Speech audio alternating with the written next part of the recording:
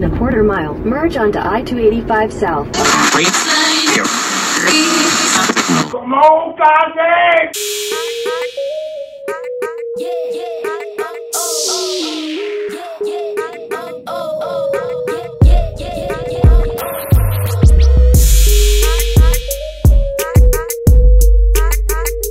Welcome to Crafting with Cass. I'm Cass, and welcome back to Crafting with Cass if you're back for another DIY project.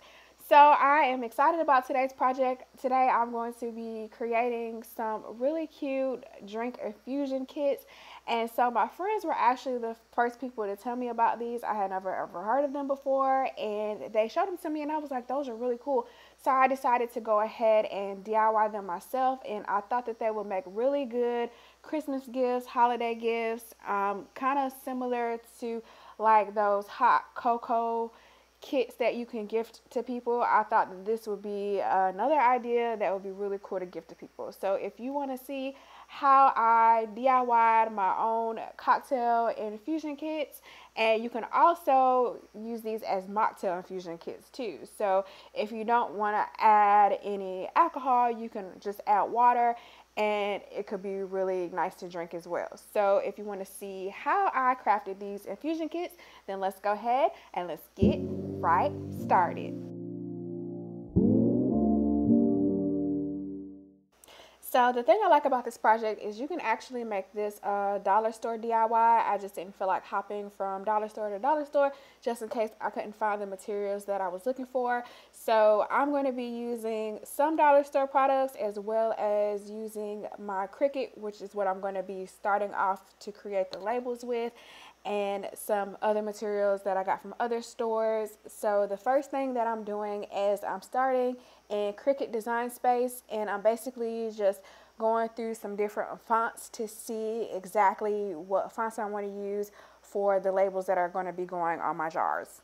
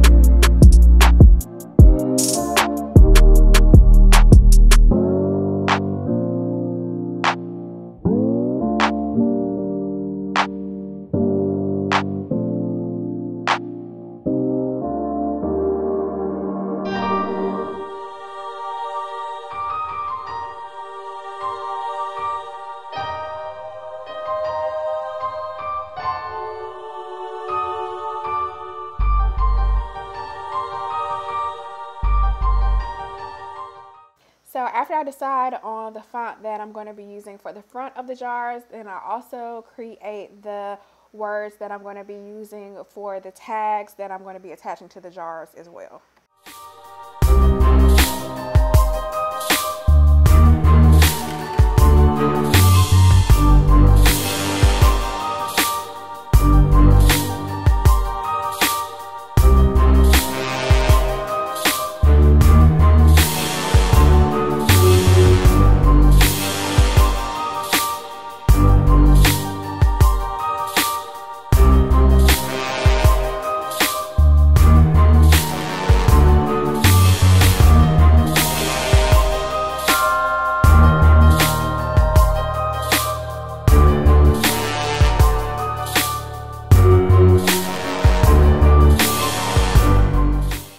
And then after I got all of that complete, then I went ahead and hit make it so that I could go ahead and cut out the words on some of the vinyl that I already had in my stash.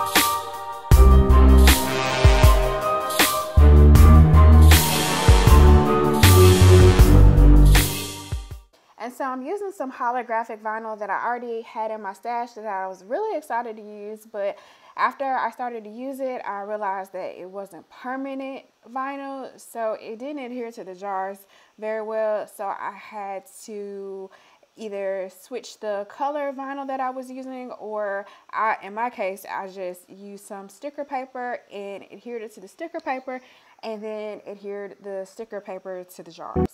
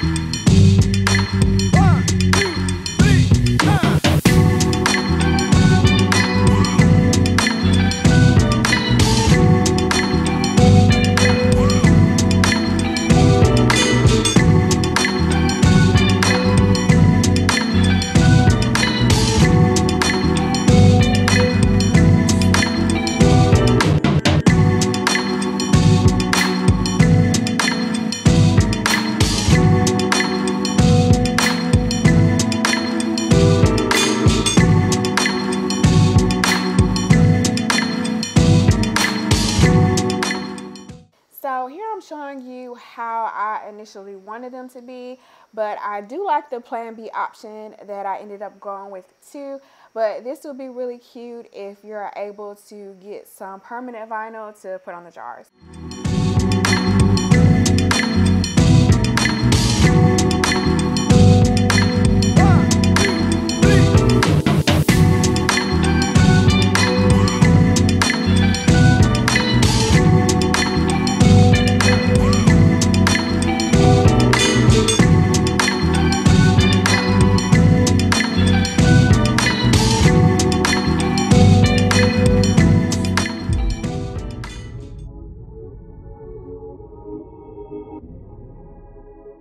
And this transfer tape technique has been the best way that I've been able to do it.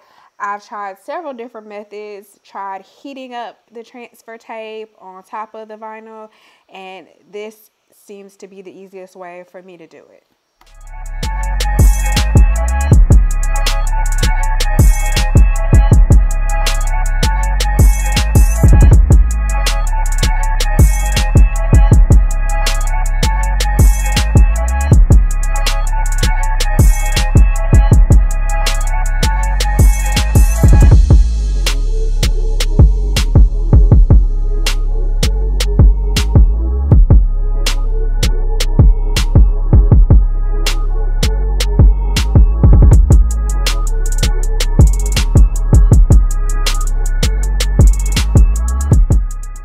And I follow that same process for all of the jars.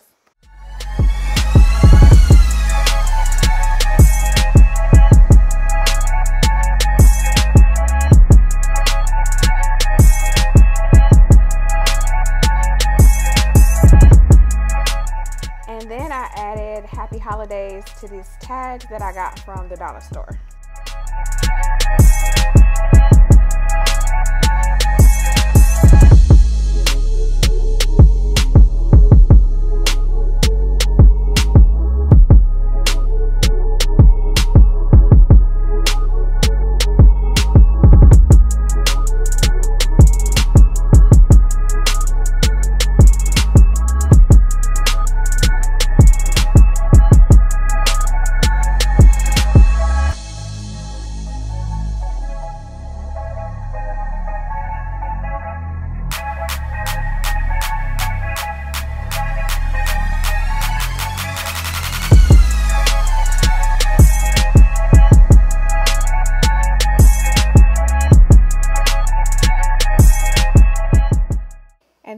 got the jars all washed and clean, then I poured the powdered lemonade mix and the freeze-dried fruit into each of the jars.